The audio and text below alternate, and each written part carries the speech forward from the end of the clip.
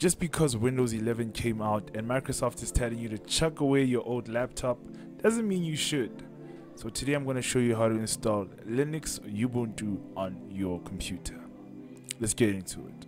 Fun fact, Linux Ubuntu actually takes its name from an African traditional concept called Ubuntu. That's how it's actually pronounced. And what Ubuntu means is I am because we are. And for me, Linux represents that ideology 100%. So this laptop that I'll be upgrading today is a Mesa or Messier, however you pronounce that laptop. I got it about 2023 and I started using it properly in 2024. And one critique I have for it is the battery died like literally in a year, but it's refurbished.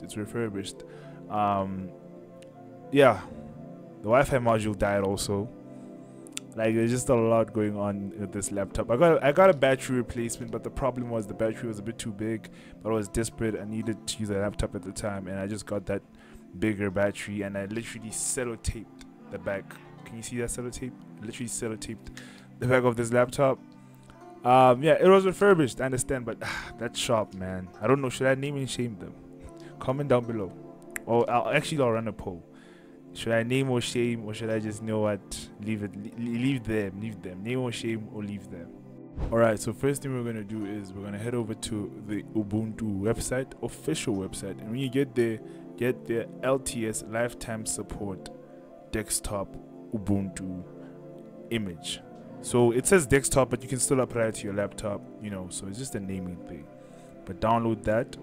And once the download is complete, I want you to head over to Rufus, select your appropriate target device, select the ISO you just downloaded, and pretty much you don't have to change anything much, and just hit the start button and it should begin flashing your drive. Now once your USB is ready and it has Ubuntu installed onto it, I want you to use either one of these two methods. One, I'll call it the short key method, and two, we'll call it the advanced startup method. This will allow you to enter your BIOS, and in your BIOS you'll be able to select the USB that you want to boot Linux from, you know, on the target machine that you want to upgrade. So I'd say the advanced setup one is if you're going from Windows 10 to Linux, and then the BIOS method is for people that literally have nothing on their system and they just want to boot from the flash drive.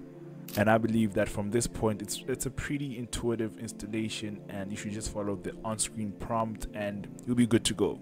This has been Captain Bridge. Hopefully you enjoyed the video. I'll catch y'all later. Dango.